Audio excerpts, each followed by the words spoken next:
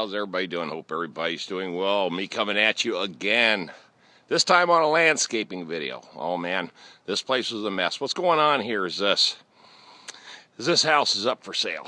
Okay, this is a referral from one of my customers off of YouTube. And he had a death in the family, so he didn't want to keep the house.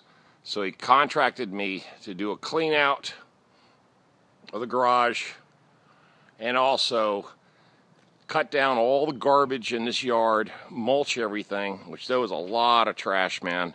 The first time I came out here was a month ago and filled up the trailer with leaves. Today, I hauled off an entire load of crap from that common area.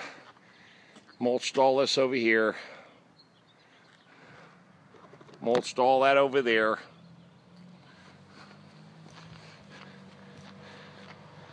And mulched back over there.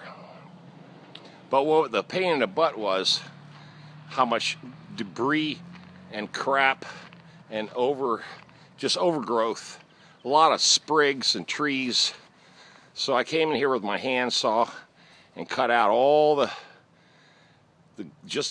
basic garbage out of this, all the dead bushes, and pulled all the vines and all the little sprig pine trees that were growing, and cleaned it up, trimmed all the trees, raked all the leaves out,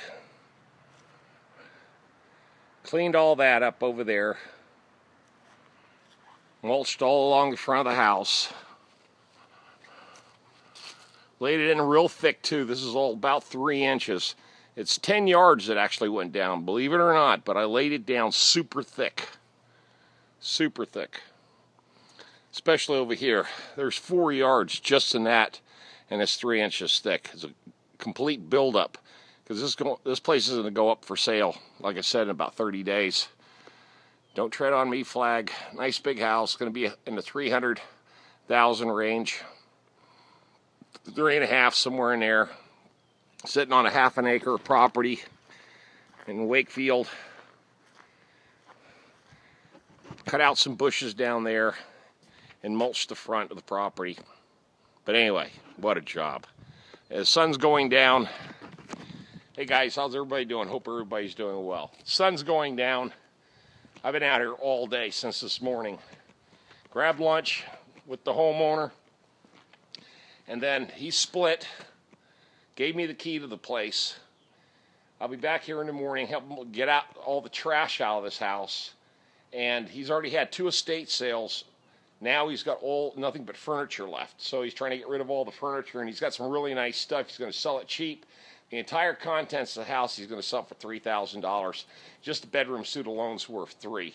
So, and he's got 5 rooms full of furniture that he wants to sell for $3,000 cash. So I'm going to help him best I can. We still got a lot of stuff in the garage to go. A lot of stuff we got to still sell. And he's so cool. He said, when you're done, he says, let me have your cooler. So what he did was put that there. He just loaded up my cooler with beer. Nice. Okay.